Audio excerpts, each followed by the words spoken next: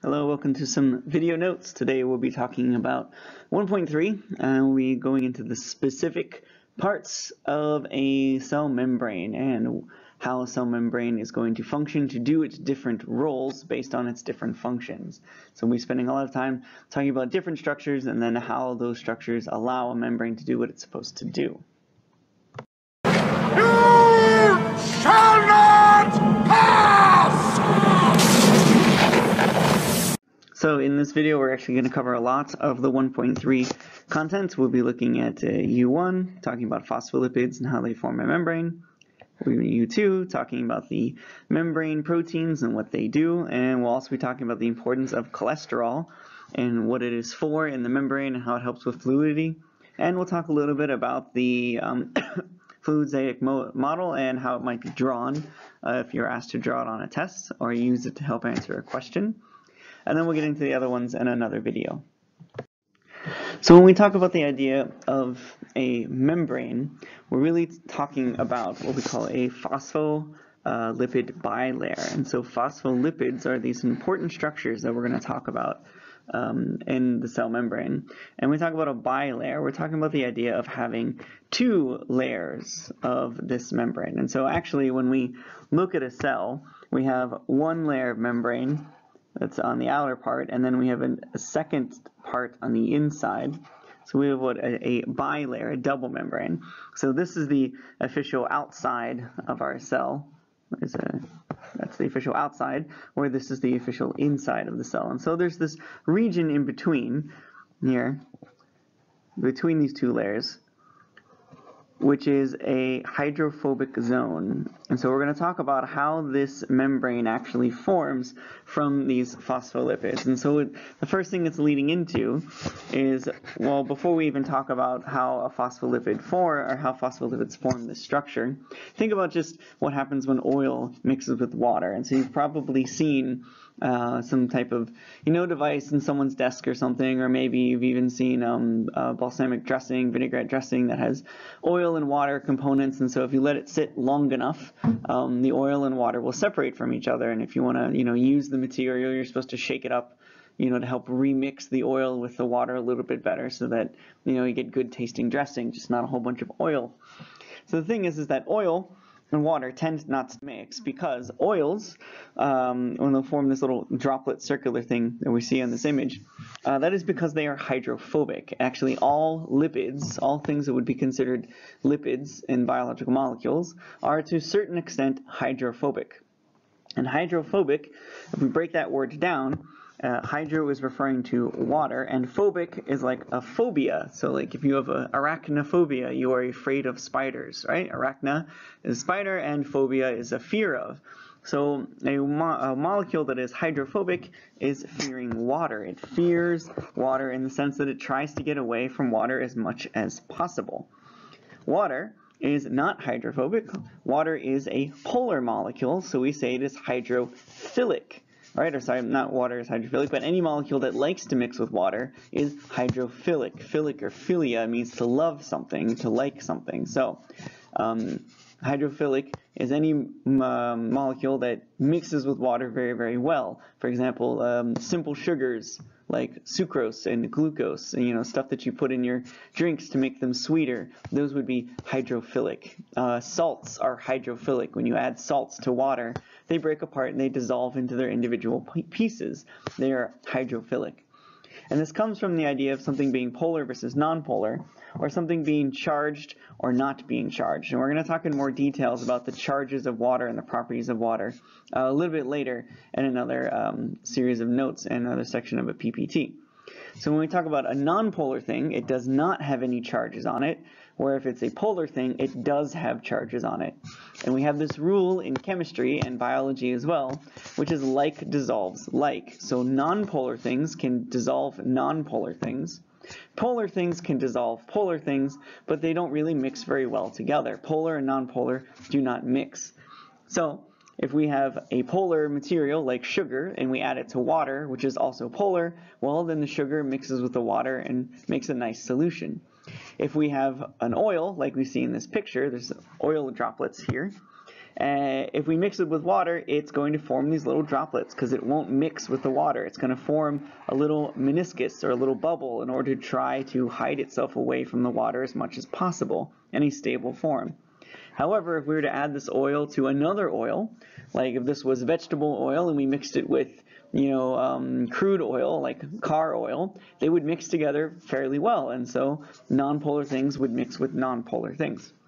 So the structure that you're seeing in this image, these little bubbles of oil, that's coming from the idea that all of the individual parts of the oil, individual molecules of the oil droplet, are trying to avoid being around the water, away from the water as much as possible. So they form a little sphere to kind of like surround themselves from the water as much as possible.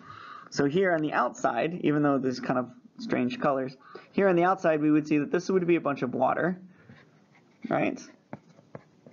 But on the inside, this would be mostly oil, all right? And so it's kind of condensing together in order to try to be creating a stable structure that limits its exposure to water as much as possible. So the oil that's on the very inside of this isn't really interacting with the water very much, and the oil that's on the very, very outside of this bubble is the only part that's really interacting with the water. And so that's where we get this nice stable structure like this. And this is important for when we talk about how did living things come to exist, because this is a natural process. You don't need a living thing to cause this to happen. This is just how oil forms when it's surrounded by water, when a nonpolar thing forms when it's surrounded by a polar material. It's a natural occurrence. So even though all different types of oils will form those little bubbles when mixed with a put into a polar solution like water, when we talk about a cell membrane, we're not talking about any lipid. We're talking about a very specific lipid. When this lipid, you actually need to memorize its structure and understand its structure very, very well. So this is what we call a phospholipid, and this is a phospholipid right here. So an individual phospholipid. And a phospholipid has two important points. So a phospholipid is going to be charged. It's going to be slightly polar. It's mostly nonpolar, but it's going to be slightly polar. So it has a region here, which is called a hydrophilic head, right? So it's got a section of it that is hydrophilic, that actually doesn't mind interacting with water. It enjoys being around water. And then it has another section here, which is the hydrophobic tail. And so the hydrophobic tail, being hydrophobic, is trying to keep away from the water as much as possible. And so because of these two properties, if we put them together in a solution, right, around water, they will form this natural structure here, which is called a bilipid membrane, all right? And so they do that because what happens is that all of the hydrophobic sections, right, the hydrophobic heads, they're all going to line up and face outwards towards the water because they actually enjoy being around the water. Or all of the hydrophobic sections, the tails that are in the middle, they're going to move into the middle because in the middle there's not going to be any water. They're going to only be surrounded by other hydrophobic sections, other parts of a lipid. So by surrounding them, by making this structure, all right, this double layer, they are being the most stable. All the hydrophilic sections are facing towards the water. All the hydrophobic sections are away from the water. And so this naturally forms this bilipid membrane. And that's, again, important. So we don't need a living thing to create the membrane. If we have a bunch of phospholipids in a solution, they themselves just line up in this stable structure because it is the most stable. It's the way that their chemistry becomes the most stable structure. So it's important to remember that they have this structure of a hydrophilic head where they have a hydrophobic tail. And these hydrophobic tails, we can show them in different ways. We can show them here as like little jaggedy lines, which represents fatty acid tails, which we'll talk more about in another unit. And normally one we kind of show as being very straight, and one of them having a little bit of a kink to the side. And we'll talk about why those help with the membrane's fluidity in just a little bit. But these are the phospholipids, and they are responsible for the formation of a cell membrane, the natural structure that forms to create a cell. So when this happens, when we get a bunch the phospholipids together, that's where we get this idea of emergent properties again. So hopefully you remember emergent properties from earlier in this topic 1. So these are properties that are gained by having all of these individual parts working together. So it's a property beyond what the individual part might have by itself, right?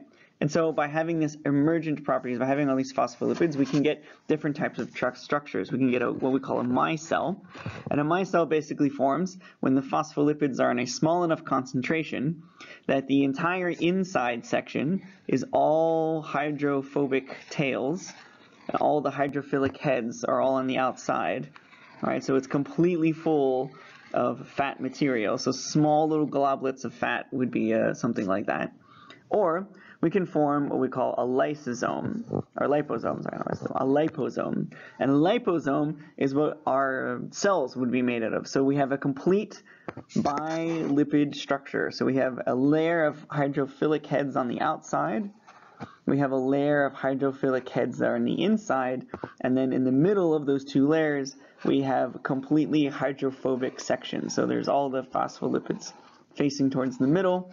The tails sections are all towards the middle. So you could have water here, right? There can be water there. There can be water here, right? But there is no water in between those two layers.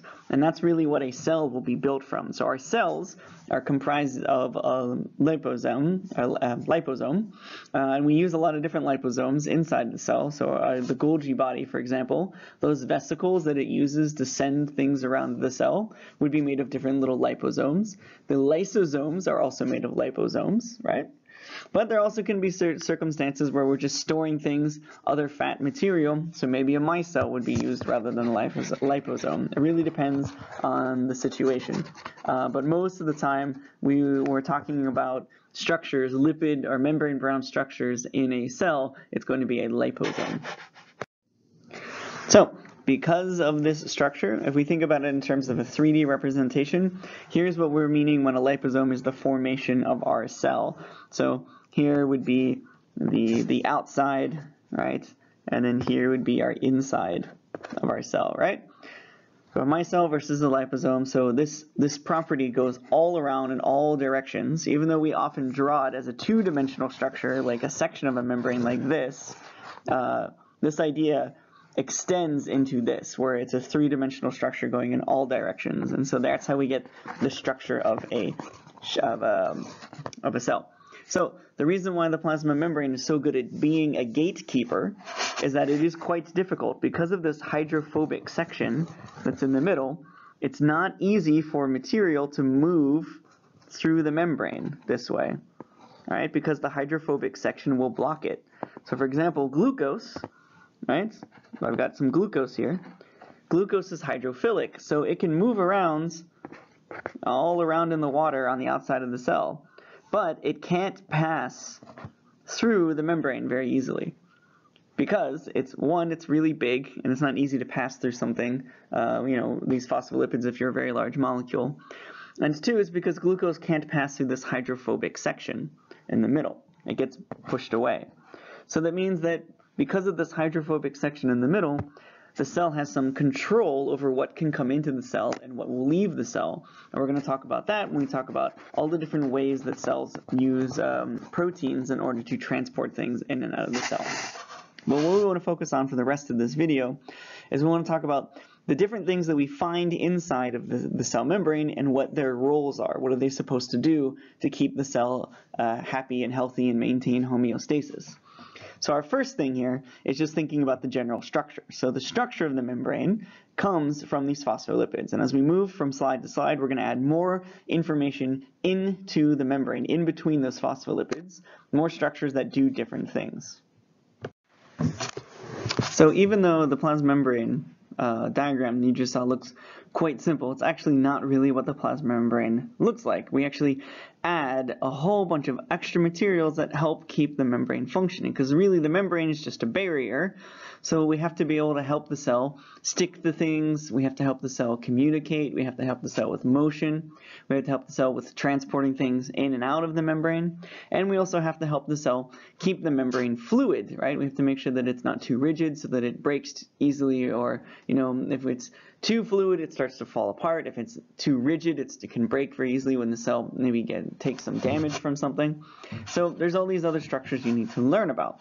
So first off, we have some protein channels, and so our transport protein channels are therefore responsible for helping us to move things in and out of the cell because the membrane acts as a really good barrier.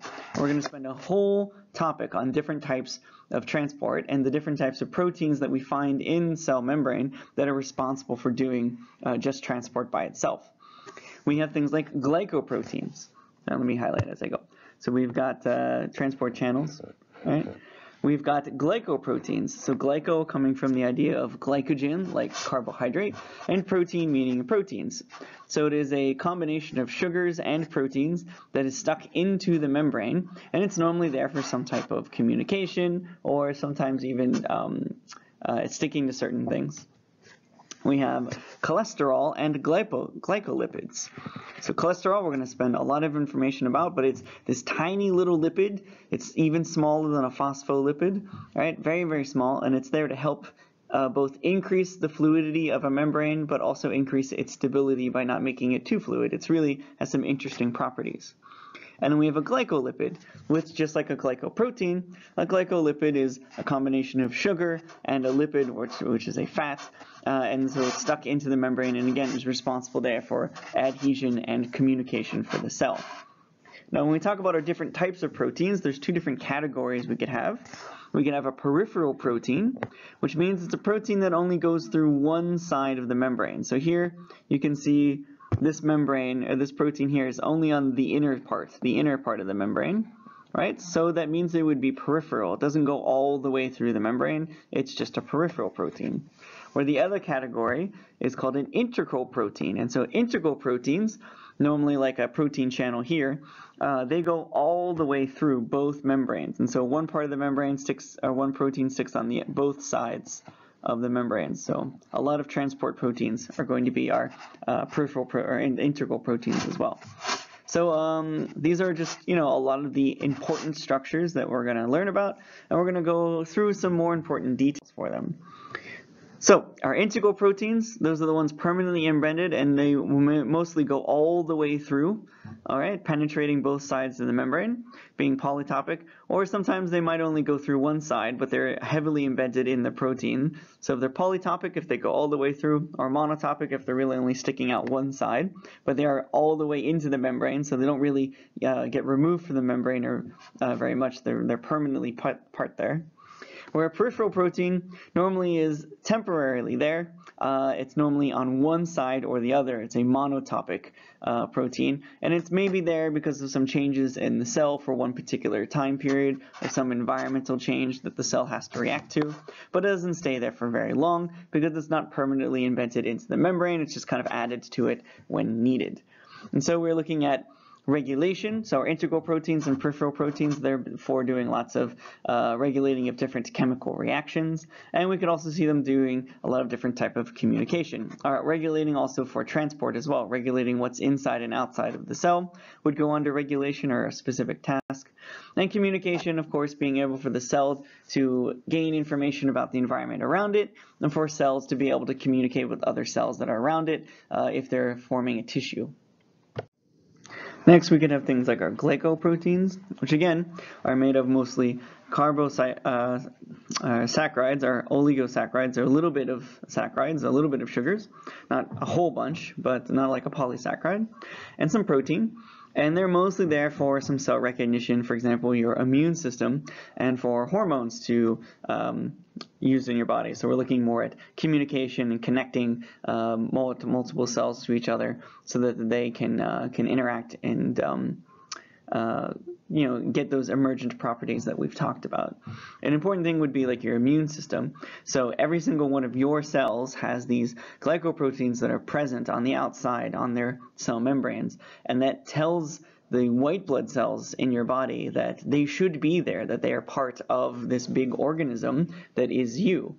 And so as the white blood cells are moving through your blood and moving through your tissue, if they come across a cell that doesn't have enough of these glycoproteins that they're supposed to match up with receptors on the white blood cell then determines, oh, this has to be a foreign cell. This is a cell like a bacterial cell maybe, or a virus, something that got into the body that's not supposed to be there. And so then it will go through a process called phagocytosis, where it will kill the bacterial cell to stop it from reproducing inside of the body and causing illnesses. And so we'll get into more details about your immune system and a long way from now, next year, when we get to topic 6. So there's a lot of different functions that the cell membrane can be responsible for. And so to help organize them in your brain, remember we have like Miss H. Gran or Mr. H. Gran when we talk about the properties and functions of a cell. We have Tracy to try to remember all of the different things that a cell membrane can be responsible for. So T would represent the idea of transport, so our transport proteins that help move things in and out of the cell.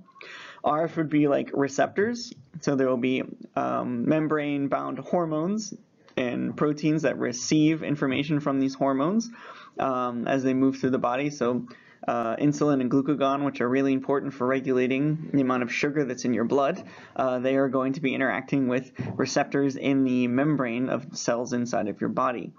Anchorage, or the idea of holding on to things. So your cell has to be able to move things around inside of it, and so it has to kind of anchor at points different parts of itself to create kind of like a railroad system or like a highway system of fibers on the inside of the cell. And so those fibers can then be used as like little highways for proteins to kind of, or enzymes to kind of walk along and move things from one side to the other. And so this network of like cables that support the structure of your cell, they have to be attached to something. And so they will attach to the nice strong cell membrane that's all around the cell. We can have cell recognition, right? So our glycoproteins, like I just said, so your immune system is able to detect whether or not you have a cell that should be inside of your body or not through cell recognition. We have intercellular joining, which is a little bit more specific. These would be things like tight junctions in animal cells and plasmodesmata in plant cells.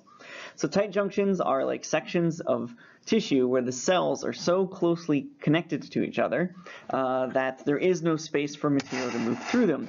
So for example, your digestive system looks a lot like this, where the walls of your digestive system are so closely connected by these proteins that there's no way for material to pass through from the outside of your body, which is your digestive tract, into like your blood, which is technically the inside of your body, without moving through a cell first. So this helps make like, waterproof, or you could think of it in terms of waterproof, sections of your body where material can't go from one place to another. It has to move through a cell specifically to go from one place to another because there's no space between the cells.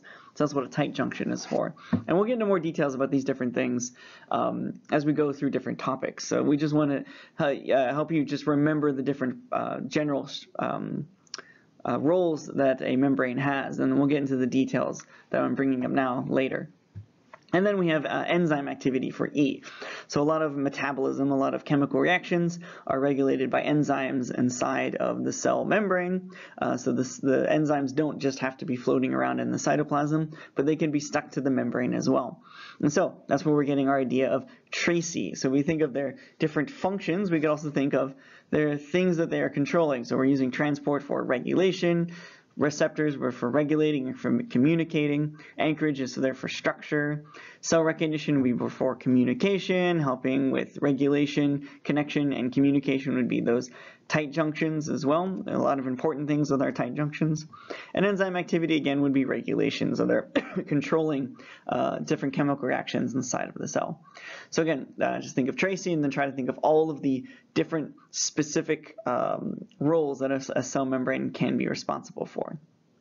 Now the last part of this video is we're going to talk about cholesterol. And you've probably heard stuff about good cholesterol and bad cholesterol, and we'll talk about cholesterol and how it relates to your diet as we move into other parts of topics. But when we just in general, why does the body need cholesterol? What is the point of cholesterol?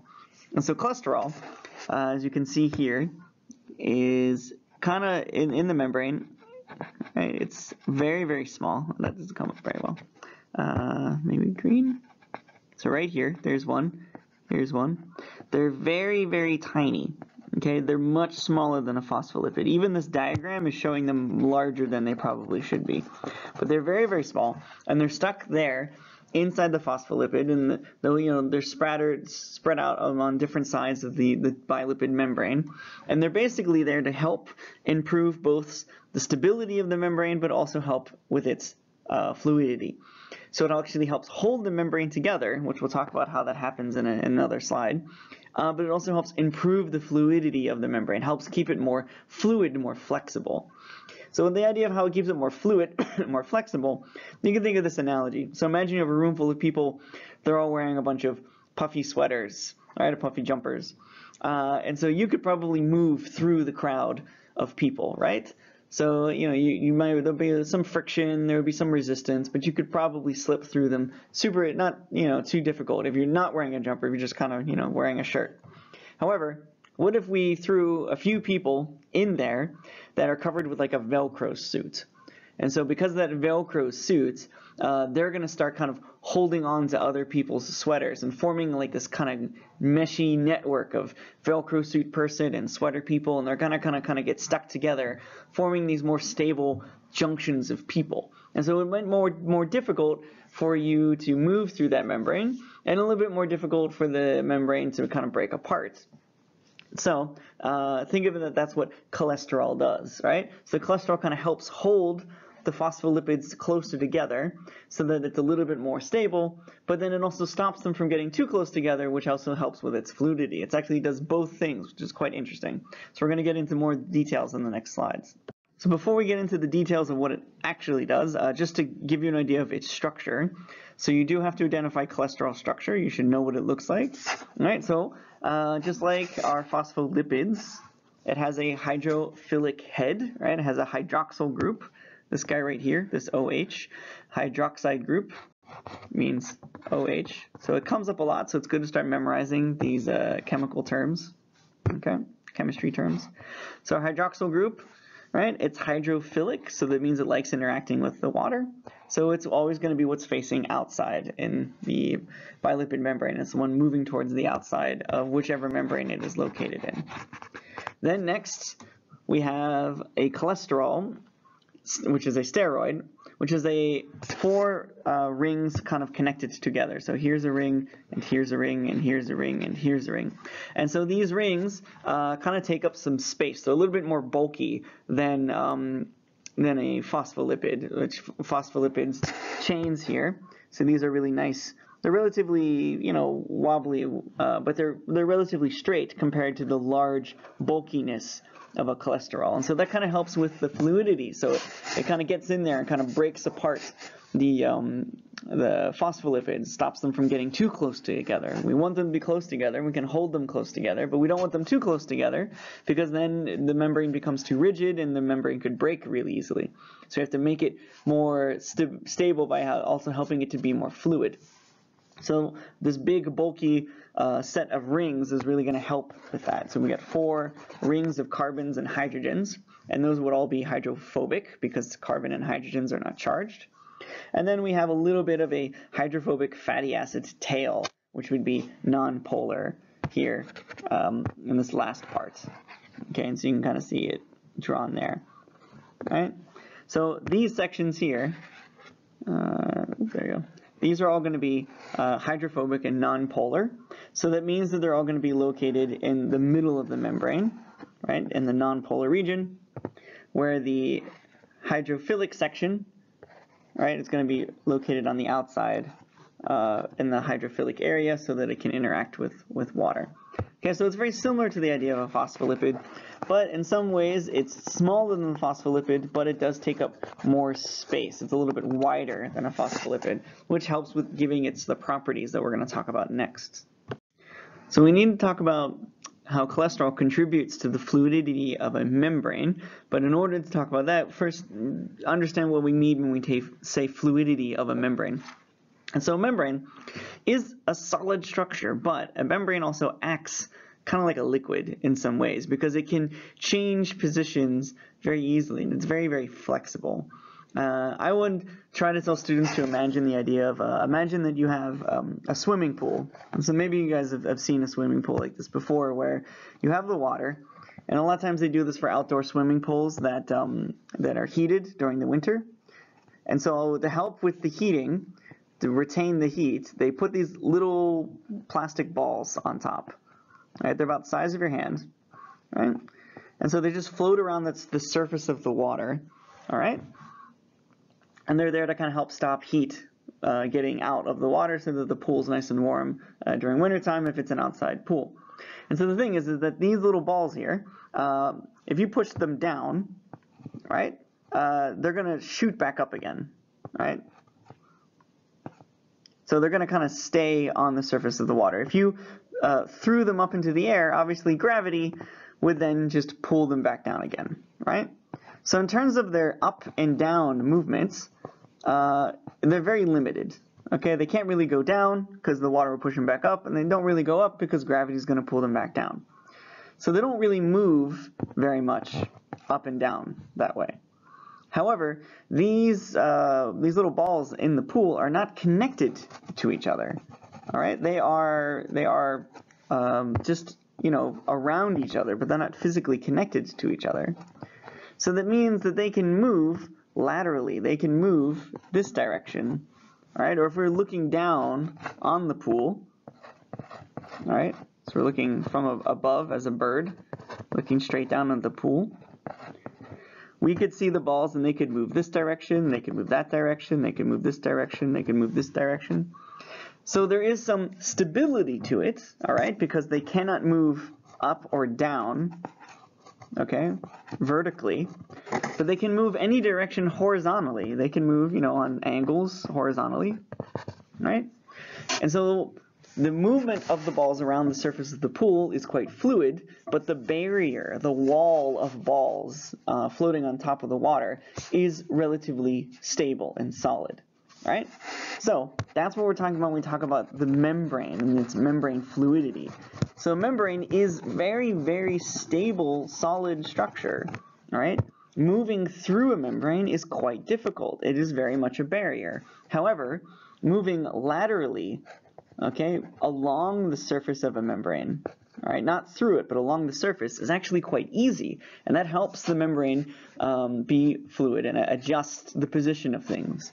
So let's say, for example, this transport protein right here, right, it's used for moving sodium ions into the cell. And so for some, whatever happens, there's a bunch of sodium ions over here in this region.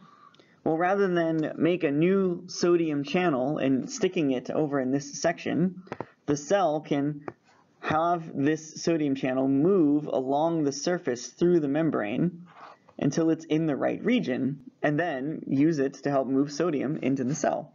So it allows the cell to move things around its surface, which helps it, adapt and deal with changes in its environment a little bit more. So when we talk about membrane fluidity, the membrane is a solid barrier, but it is fluid. It can be adapted along its surface. So we can move things along the surface of the membrane as it chooses to. Okay, and in some instances, we can move things across the membrane, but it's a little bit more difficult. We're going to need some type of transport protein in order to do it. All right, so the fluidity of the membrane comes from how easy it is to change shape, adjust the size, and also to move things laterally along the surface, both the outer surface and inner surface of the membrane. So this is the interesting dual role of cholesterol's effects on membrane fluidity. So remember that Velcro example. So cholesterol being mostly hydrophobic, and phospholipids having big hydrophobic sections. Hydrophobic things like to interact with hydrophobic things. Cholesterol can be quite restrictive in how it interacts with things. So cholesterol actually reduces membrane fluidity in some situations. And so as the membrane is forming, or if a membrane is increasing in size, for example, let's say that the cell is taking on more liquid, and so as the cell gets more liquid, the cell is going to increase in size. that's going to be an issue for the membrane's structure. And so the membrane is going to start to get bigger and bigger. Well, if the membrane starts expanding too much, it could start to break. And so then you could get a hole that forms in the membrane, and then that's going to be a problem because then stuff is going to move in and out of that membrane with no regulation and no control. And so that could disrupt the cell and cause some problems. However, if we have a bunch of these phospholipids, so here's a bunch of phospholipids in our membrane, and we're looking down at our membrane. If we stick a cholesterol in certain locations, we actually increase the connection between the cholesterol and the phospholipids, which helps kind of hold them together. All right, so if the membrane is becoming too fluid, we add cholesterol to the membrane, and it actually helps hold on to the phospholipids and stop them, okay, from separating. So we can reduce the fluidity of the membrane if it's getting too fluid by adding cholesterol. Now, the other thing is that because cholesterol is kind of bulky, remember it has that four-ring structure, it can increase fluidity though because it prevents phospholipids from becoming too compact, from becoming too close together. So if we have our phospholipids, right, and let's say it's getting colder, and when things get colder, they shrink, right? And the same thing happens with a cell. Cells shrink when they get cold because their membranes will also shrink because their phospholipids will start getting closer together, right? But we don't want them to get too close together because if things become too close together, they become brittle and they could break. So if we have a phospholipid, if we take cholesterol and we stick them in between the phospholipids, because cholesterol takes up a lot of space with those rings, it actually prevents the phospholipids from becoming too compact and becoming too close together. So then we increase flexibility, we increase the fluidity of the membrane by using cholesterol. So it's interesting that we have the same effect using cholesterol. We can reduce fluidity by holding the phospholipids together, but then we increase fluidity by preventing them from becoming too compact when, for example, when temperatures drop. So because of these dual properties, we're able to regulate the stability of the membrane using cholesterol. And so that's one of the reasons why cholesterol is so important for your diet, all right, is that you need cholesterol to have stable membranes as you're going through growth and repair and things like that. Okay, so these have been your notes on this section. We're going to talk more about the fluidity of the membrane and how we know the membrane structures are the way that they are in the next series of notes.